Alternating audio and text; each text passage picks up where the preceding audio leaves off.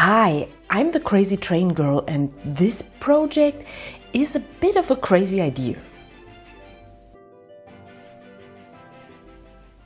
Welcome back to this model railway Easter egg.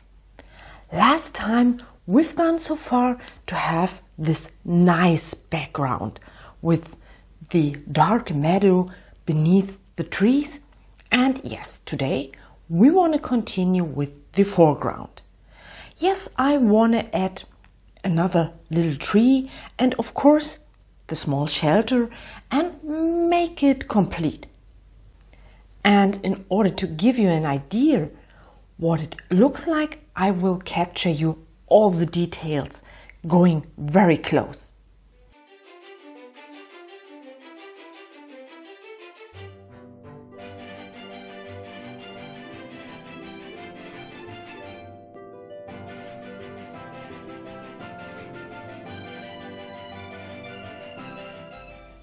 Well, I really think that especially the meadow in the foreground now looks quite natural with all these differently colored greens.